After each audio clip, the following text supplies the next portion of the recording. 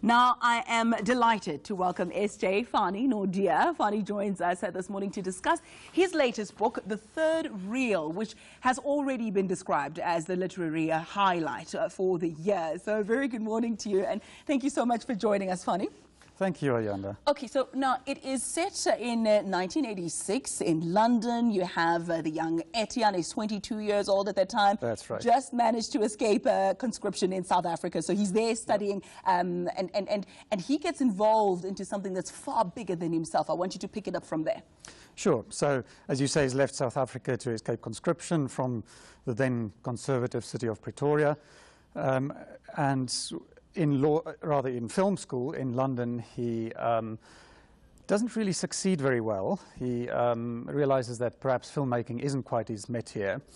He then finds out about a lost 1930s German film made in early Nazi Germany by a small group of Jewish filmmakers.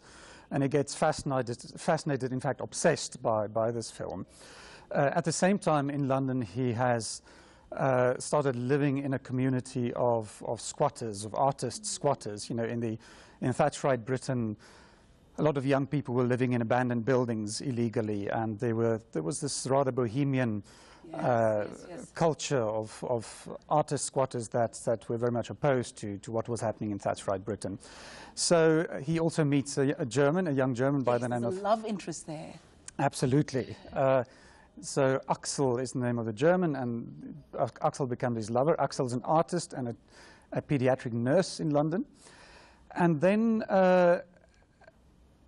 Axel disappears, in fact. He goes to Berlin, doesn't return. Etienne realizes he has no way of finding him. And then Etienne himself goes to Berlin to start this rather labyrinthine and ultimately quite dangerous and complicated search for both this lost film, or the reels of this lost film, and his lover Etienne. It then begins this web of intrigue where you're just on tenterhooks the entire time and not quite sure what's going to happen on the next page. And I thought it was also quite profound that it was set in a time where a lot was happening politically, a lot was happening socially, and you managed to weave that into the storyline. I mean, he comes back to South Africa as well, so it's not just in the UK. Tell me a bit about why you chose to do that. You know, sometimes one doesn't quite know why one writes certain stories, and if you did know, maybe you would stop writing them. You know, I guess my own background is much of my adult life I spent outside South Africa, particularly in London, not in that era that I'm writing about. And I did know Berlin quite well as well, so I spent a lot of time there, so maybe that has something to do with my choice. But Etienne certainly finds himself amongst various oppressive regimes of different degrees. You know, he's escaped, as we said, apartheid South Africa. He lives in rather conservative Thatcherite Britain. He then goes to Berlin, both East and West Berlin, we should say. He becomes an exchange student at an East Berlin film school. So, and then, of course, there's a backstory of Nazi-era Germany. So, so I was quite interested in this era, particularly in young people living these specific kinds of urban lives at a specific point in history.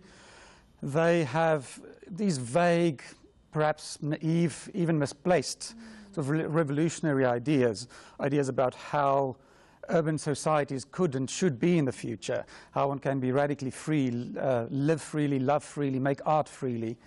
And so this was a good time for exploring those sorts of issues. Now, ironically, of course, only 16, 17 years into the 21st century, authoritarian politics are rearing their ugly head again remarkably, you know, in the era of Brexit and Trump. And that just made me wonder whether or not your own background, you know, having studied law, you went on to then go into the creative industry as well and attained a master's there, and whether or not your own background has something to do with this. I know that you write in Afrikaans, you write in English, you write in Dutch as well. Tell us a bit about yourself.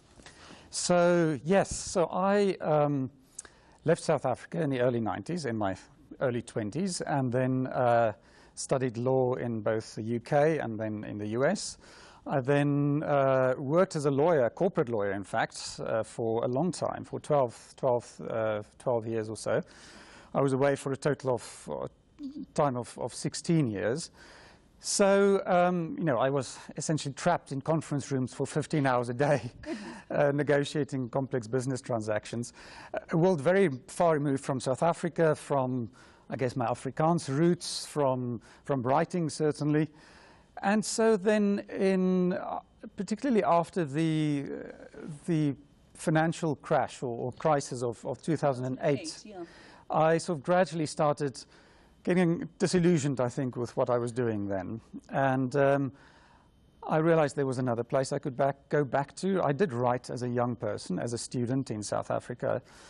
And then I came back. And you know, a lot of my English acquaintances thought it was a bizarre thing to leave sort of life as a professional in the financial world. Doing very well at that. And exactly. And then coming to write fiction at the literary fiction at the southern edge of the world, as it were. So then I did a master's degree in creative writing with Marlene van der Kerk at Stellenbosch University, and then from that I managed to publish a collection of short stories. Yes, they did tremendously well as well. That was then, yes, indeed I do, as you say, I do the Afrikaans and English. It was published in the UK and the US, and I didn't do the Dutch translation. I should say that that was done by someone else. Okay. And some of it has gone into some other languages, Italian and so on. So, yeah, so on, it's, of course, when one starts writing, you have no idea whether you would even get published. So I was very, very grateful for that, and it has changed my life quite significantly. So you definitely don't regret that move? I don't regret that. Well, I tell you, the rest of us who are the recipients of your work definitely don't regret that move by you. But very quickly, what do you hope to achieve with the third reel? So once one has read it from cover to cover, they've been shocked, they've been surprised pleasantly, they've been given a lot of food for thought, I tell you that. But what do you want your readers to take away from this book?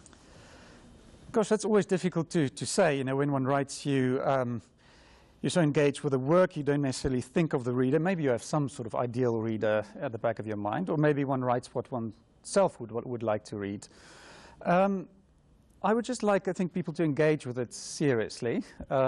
It is a serious book, but I think it's also something it's various things. It's kind of what might be called an initiation novel, or sort of a Bildungsroman, as they would traditionally call it. It's also a Cold Era thriller in some parts.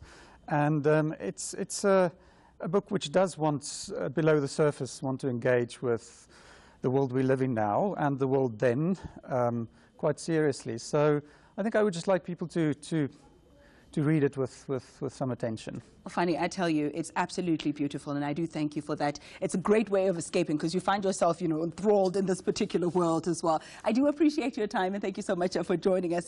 SJ Naudé is the author of The Third Reel. Up next here on Book Club, we chat